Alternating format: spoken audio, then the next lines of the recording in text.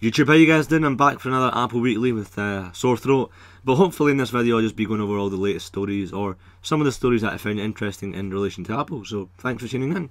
One of the funniest stories coming out this week is Microsoft held a funeral for the iPhone and the Blackberries. Microsoft, of course, releasing their Windows Live or Windows 7 mobile phones later this year, and I guess it was just to say they are going to kill off the iPhone and pretty much be an iPhone killer, obviously referring to this new Windows phone. Surprisingly, Android wasn't there. There was no Android funeral. There was no Android phone taken the funeral process. There was Android wasn't mentioned or wasn't there. Only Blackberries and iPhones. But interestingly, the person who took photos at that event happened to, of course, be a Microsoft employee, and he was taking a picture from his HTC Evo, and you can see from that from your left hand side, which is interesting.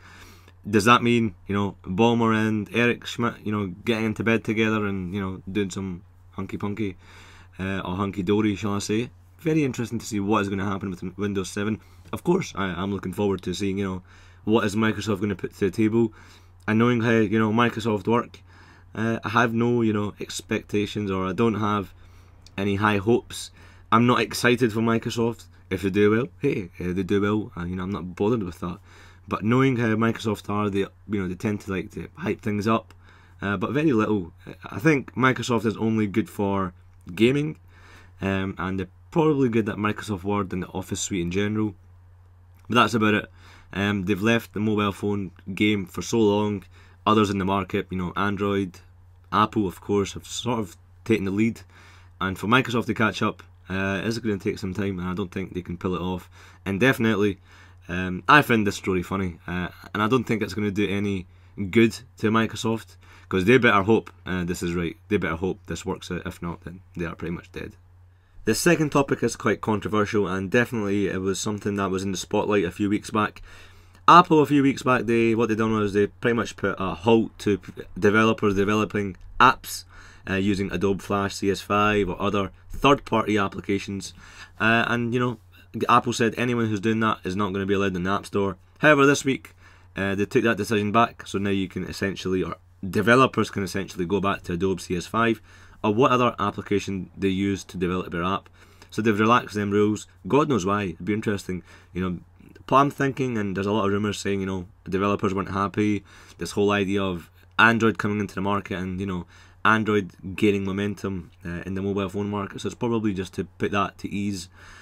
Also very interesting is now, in the agreement that Apple signed up a few weeks back in this controversial area, they pretty much shoved AdMob to a side and said, hey, we're bringing out our own iAds. So now they've said, okay, AdMob's back in legally. They've had it in writing. And both Adobe and Google have written blog posts and welcomed the changes. So very interesting to see why this has happened. This is great news for developers.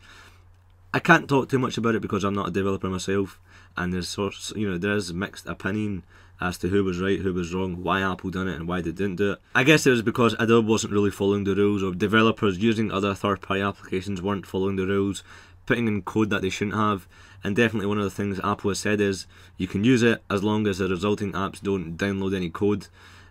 So it's going to be very interesting. If you are a software developer, please leave a comment and clear the whole scenario up. Or do you welcome it? Do you not?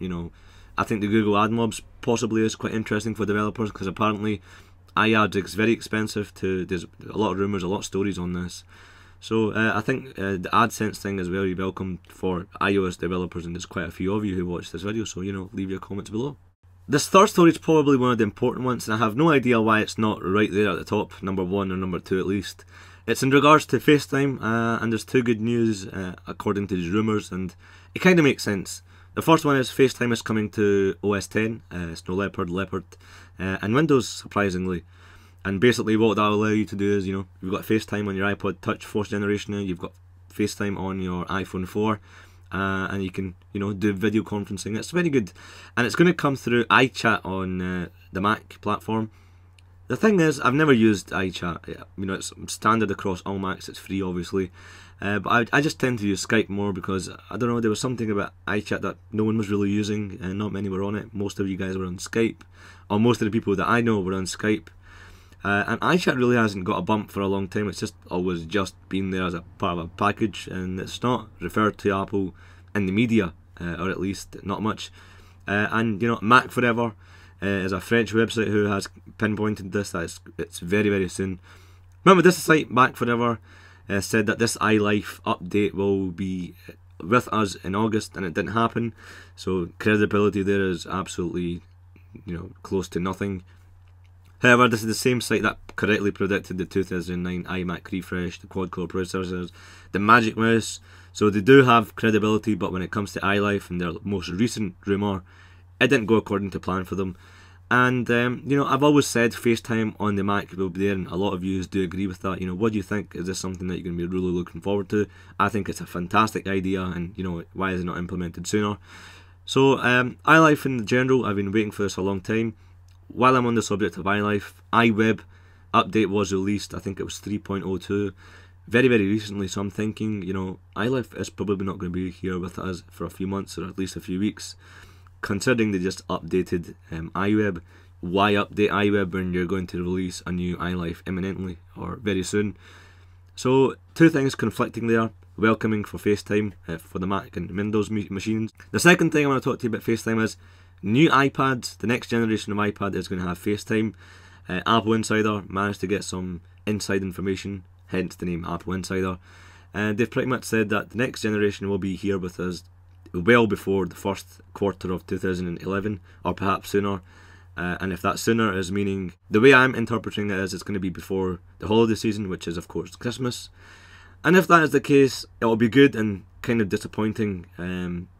I say disappointing because in the UK and everybody else, we got the iPads launched in end of April, beginning of May, and even then the stock really didn't, you know, ease out until a month or a month and a half down the line, or even 2 months in some cases. So the people who got it late, that was about, you know, June, July-ish, even August.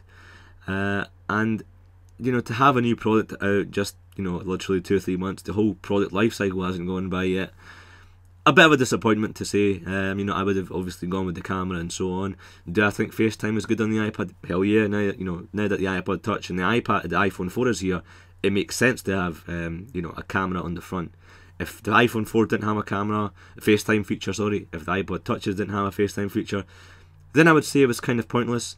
But now that these devices do have FaceTime features, it makes sense to have a front-facing camera on the iPad to sort of, you know, have the same features across rolled out on the same devices to make the experience much more better.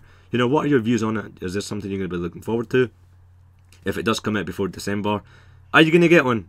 Is that FaceTime really worth selling your current one or passing it on to someone else and getting the new iPad?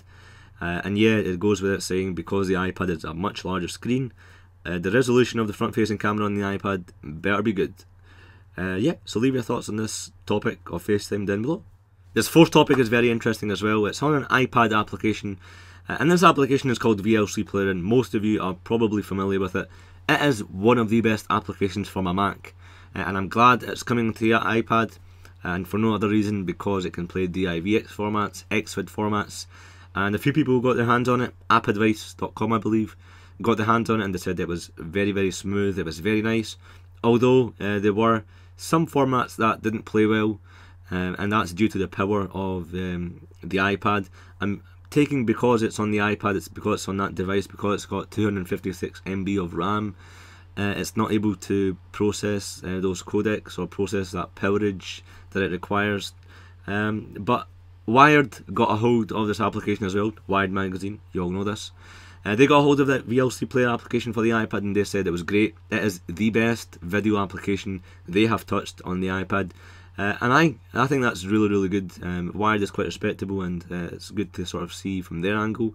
And definitely, I will buy this app, no doubt, when it comes out, because I have a lot of movies that are on that format, and it's obviously going to save me the hassle from converting it from that from DivX to Apple's own format.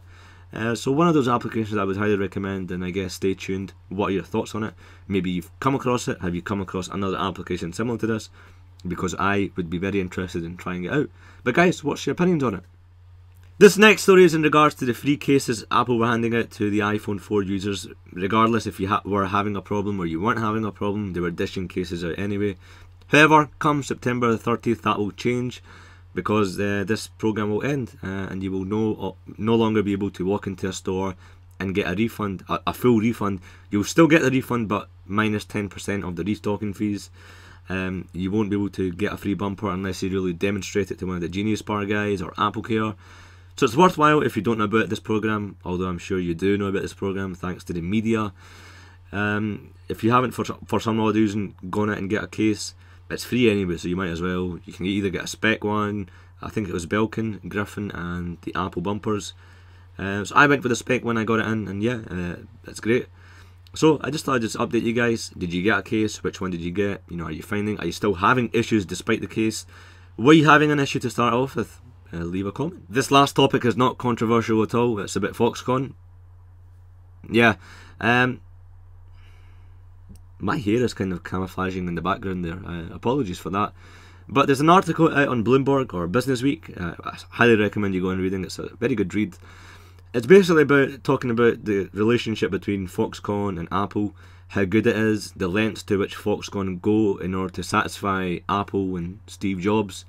So much so that Foxconn is producing 137 iPhone 4s a day. That's about 90 a minute. And the machines that they're producing this on is insane, because this machine, one machine, cost $20,000 US, and this machine is only meant to create prototypes. It's very, very slow in producing this metal frame around the iPhone 4. It's not meant for mass production. So what do Foxconn go and do? They go out and buy loads of them. They bought 1,000 worth of these machines, and obviously each machine costing $20,000. Do the math yourself, guys. They spent $20 million. Of course, Foxconn spent $20 million for Apple to produce the iPhone 4 on these prototype machines. And it's insane. You know, they also noted in this article that yes, Foxconn, the guy, Terry Goh, who's the CEO, admitted that he failed in realising what happened with the suicides, and he didn't really offer such a solution until it got really bad. But now, I mean, you know, when they've done the tour, they've got cinemas, they've got swimming pools for employees, and I can't really say what I think. I mean, all these programs are great, but how well they're used, the hours that are being put in by these employees, there's a lot that goes in that we don't see. Of course, Foxconn invited the media and the press a few weeks back, and you know, they were recording, showing them around the campus and so on. But that's a given. They weren't going to show the bad side anyway. So it's really down to the employees, you know, what they think, what's in their mind, what they're going through. And I thought I would just end it on that. So what are your thoughts on Foxconn? What are your thoughts on the iPhone 4? I mean, go ahead and read the article. I'll leave it in the description. There was a lot more going on in the past week, and new iPod Nanos, new iPod Shuffles, new iPod Touches, and you probably already know about it. You've probably all seen my videos on the comparisons, the review, and you haven't, you know, click somewhere on the screen or check my previous videos out and you can go and view those videos directly. But yeah, guys, I will be doing this next week, so look out for that video. Guys, thanks for watching. Remember, you can join me on iGlassWegian.com, twitter.com/i6glasswegian, facebook.com/iGlasswegian, and I'll see you in the next video. Cheers.